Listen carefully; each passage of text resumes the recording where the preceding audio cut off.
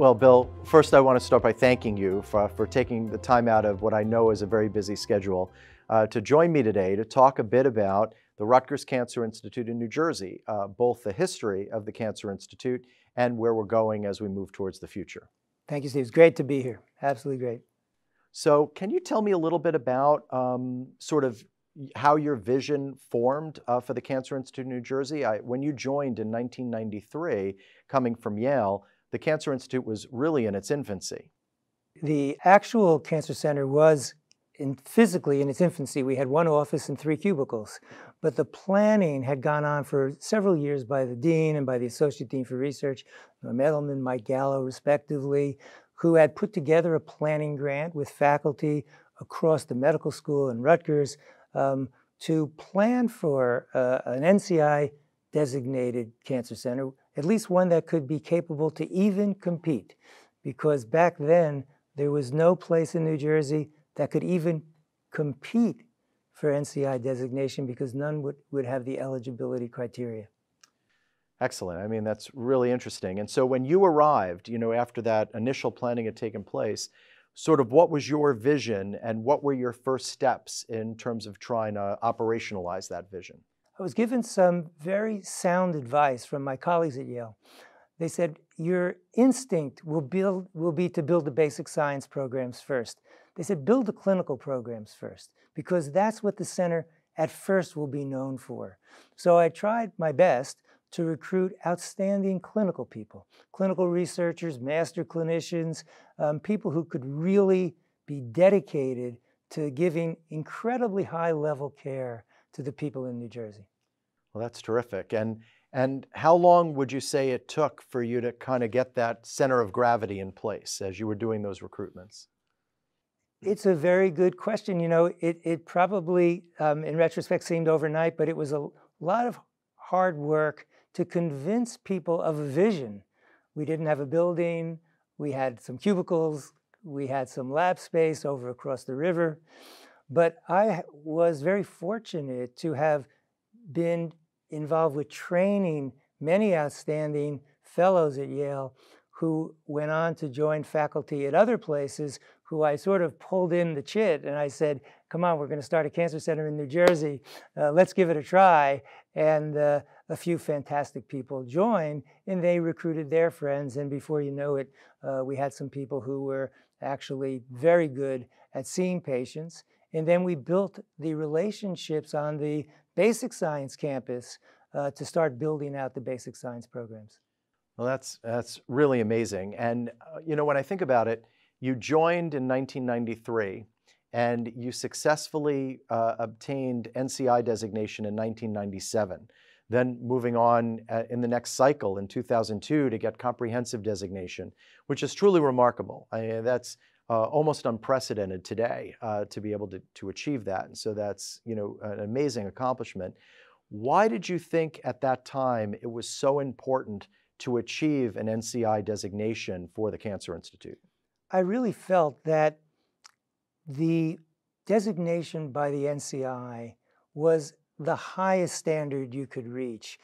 And it was clear to me, for a variety of reasons, that New Jersey needed at least one cancer center, maybe more, that could compete at that level in terms of patient care, clinical research, basic research, population research, and then not just say that ourselves that we've done it, but have the highest authority like the NCI and their peer review say, you guys make the grade, and now you have the designation. And I think that has been, as you know, Steve, the key differentiating factor for the Rutgers Cancer Institute of New Jersey. Absolutely. Yeah. So as we celebrate the 50th anniversary of the National Cancer Act, how important, Steve, do you think the Cancer Centers program is in the fight to ultimately someday eliminate cancer? So that's a great question. And I truly believe that the Cancer Centers program is critical to continued progress in our fight against cancer. I think when you look back at the progress we've made over the last 20 years, many of those seminal discoveries, discoveries leading to checkpoint inhibitor therapy, or discoveries leading to CAR T-cell therapy, or discoveries leading to sort of molecularly targeted therapies or precision medicine, really had their birth in cancer centers across the United States. And it was the Cancer Act, the National Cancer Act, back in 1971, when that was signed, that gave birth to the Cancer Centers program. And I think that that program continues to evolve and adapt to changing landscapes. It has, particularly over the last 5 to 10 years, taken a new focus on the community, on the importance of cancer centers reaching out into their communities and their catchment area. The Cancer Centers program has put a premium now on diversity and inclusion, which I think is of incredible importance as we better understand unique aspects of the cancer burden in different communities. So I think the Cancer Centers program continues to play a critical role and will continue to do so as we implement many of the findings over the next 20 to 50 years. Well, I do think the new approach to the community and to the broad aspects of preventing, intercepting, and curing cancer is so critical. I know that having taken care of patients for so many years, you and I never saw someone come in and say, "So happy I've been diagnosed with cancer so you can treat me." It's always, what could I have done differently so I wouldn't have to wind up with this very difficult disease? And I think your focus and the focus of the Cancer Centers branch to really look at prevention and screening and intercepting the disease and maintaining health is absolutely essential. Absolutely. So Steve, yeah, you were recruited to become the directors of the Rutgers Cancer Institute and Senior Vice President of Oncology Services for RWJBarnabas Health in 2017. That dual appointment was really a first and showed the commitment and partnership of the health system. Can you talk a little bit about that partnership and what it means for cancer patients in New Jersey? Well, absolutely, Bill, and thanks for that question. So yes, stepping into that role in 2017 was an interesting experience. And I often, when I talk about this, you like to look back and think that all of these entities were well established, et cetera, at that time. But the RWJBarnabas Health System had really only become a health system a year before, in 2016. And Rutgers Cancer Institute had existed as a Rutgers entity for only 4 years at that point. And so coming into that role, it was interesting in that it was bringing together two newly formed cultures to create a new culture around cancer care and cancer services. But it's been a tremendous opportunity and very exciting. The health system is the largest in the state of New Jersey and cares for over half of the New Jersey population, approximately 5 million people, and sees about 11,000 new cancer cases a year, analytic cancer cases. And so there's a tremendous amount of opportunity for an NCI-designated cancer center to partner with a health system of that size. It was also incredibly important to me that the health system is very focused on patient health, not just patient health care. And I think that's of critical import for cancer care as well. Cancer prevention, cancer screening is a critical aspect of what we do as NCI-designated centers.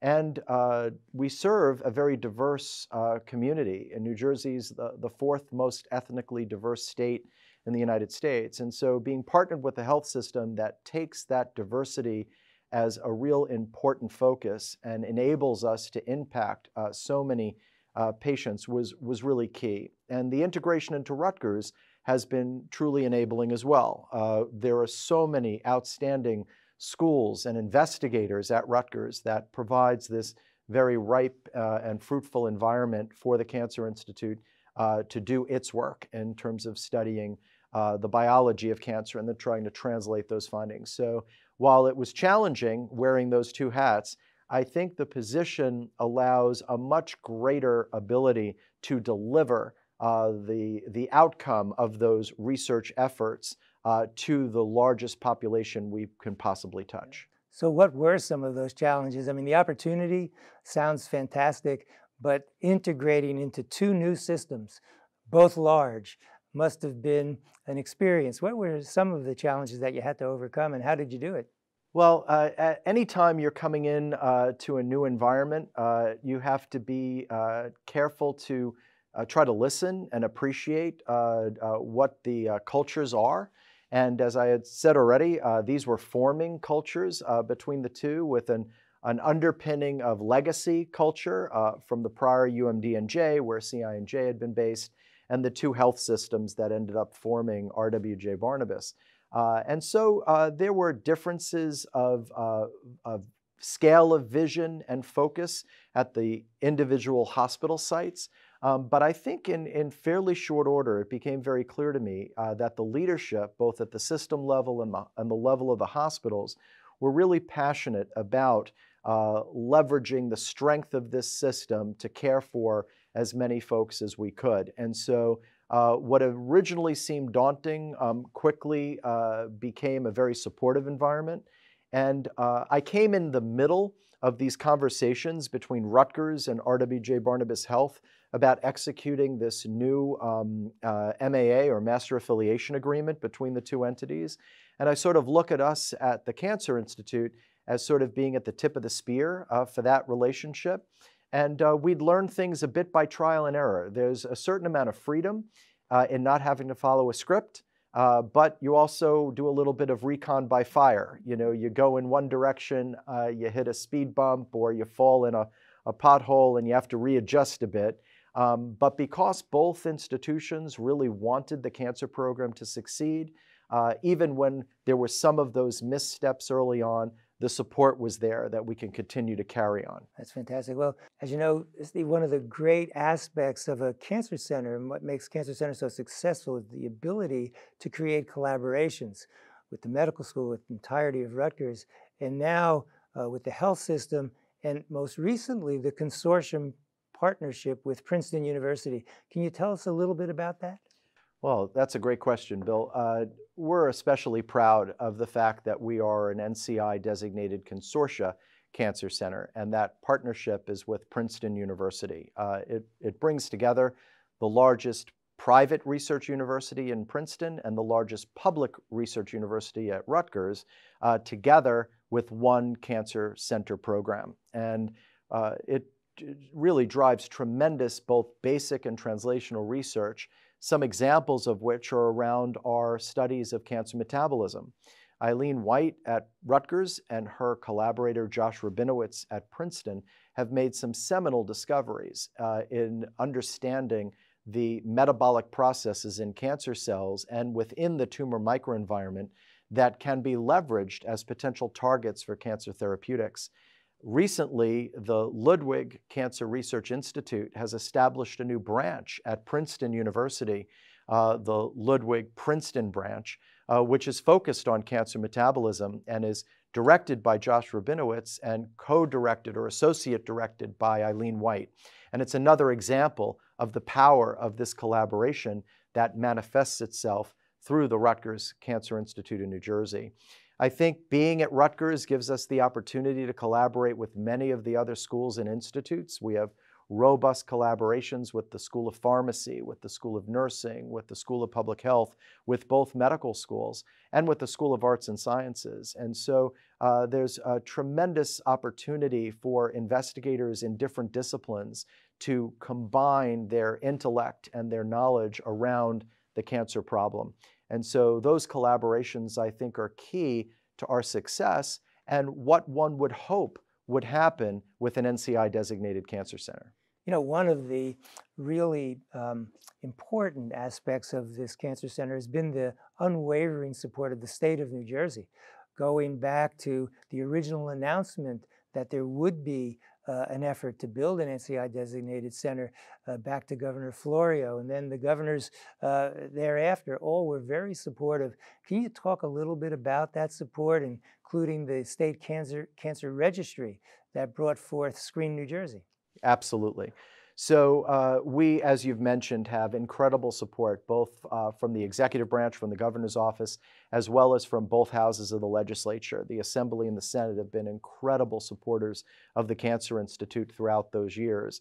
And this manifests in a variety of ways. It manifests in real dollars in terms of their commitment to the Cancer Institute in New Jersey each year in the governor's budget, but also to particular programs, as you mentioned. And our New Jersey State Cancer Registry, which is actually the home of a national SEER database, is co-managed between the New Jersey Department of Health and the Cancer Institute in New Jersey, and that gets competed competitively every 5 years for the SEER grant, and we've been very successful in maintaining that. And then our Screen NJ program, which is a program that focuses on screening for colon and lung cancer, and we're hoping to expand to other tumor types, was launched in fiscal year 2018 through the support of the state of New Jersey and continues to be supported by the state moving forward. So without the state's support, we would not be successful. You know, Steve, we started the Cancer Institute with 1 office and 3 cubicles. You're about, and you have just broken ground for New Jersey's first freestanding cancer hospital. Can you tell us a little bit about this incredible facility? So I'm very excited about this project that also is a joint effort between the health system, RWJBarnabas Health, the city of New Brunswick, the county of Middlesex, state of New Jersey, and Rutgers University, all coming together. The New Brunswick Development Corporation, DevCo, is instrumental in this activity, as is the New Brunswick School Board. Part of this project, building a 510,000 square foot, 12-story cancer pavilion, complete with inpatient and outpatient activity, advanced imaging capabilities, multidisciplinary clinics, operating rooms, 10 brand new state-of-the-art research laboratories. In addition to that project, which I think is going to have incredible positive impact, not only on New Brunswick and the surrounding community, but on the entire state, having a destination cancer hospital within New Jersey. As a part of that project, we're building a brand new school for the city of New Brunswick, a $55 million school with no taxpayer dollars being expended to build that school. And we believe that that's an investment in the future cancer researchers and physicians that may go through that school and then ultimately decide to pursue a career in cancer research and cancer care and may wind up practicing or performing research in the new pavilion. And so how can you not be excited about being a part of a project that's covering all the spectrum of activity like that? Fantastic. So Bill, as we wrap up our discussion, what would you say is the thing you were most proud of accomplishing in your tenure as the director of the Rutgers Cancer Institute in New Jersey? It's a tough question. We certainly were proud of getting the NCI comprehensive designation. That was very important. Proud of the faculty and people that as staff we were able to attract to New Jersey. But the most proud, I think we would all say, was that we were really able to deliver extraordinary care to people in New Jersey and from beyond New Jersey, but really fundamentally for the people of New Jersey who really needed a center of this quality. And I think to this day, as I look back at the Cancer Center and I think about the thousands of patients that we cared for, that I think sticks with me as perhaps the greatest accomplishment. We really could bring to them the kind of care that's not, there's no better place in the world to get cancer care today than at the Rutgers Cancer Institute of New Jersey. From my perspective, Steve, and I know I speak for many of the people who had this idea that we could create a cancer center of extraordinary quality for the people of New Jersey, I think where you've taken it was to previously unimagined places. And I know on behalf of all of us who were here some years ago and all the people in New Jersey that this institution has touched, we owe you and your team a tremendous debt of gratitude. So a big thank you.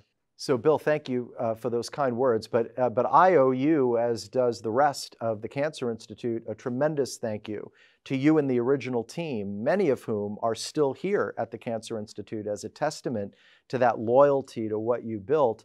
Without your vision, without the foundation that you built here, all that we're trying to accomplish now and what we want to continue to accomplish into the future would not have been possible. And I am truly indebted to you for all you did in launching this great center, and I hope to make you proud as the team continues to move forward. Well, thank you, Stephen. The feelings are mutual.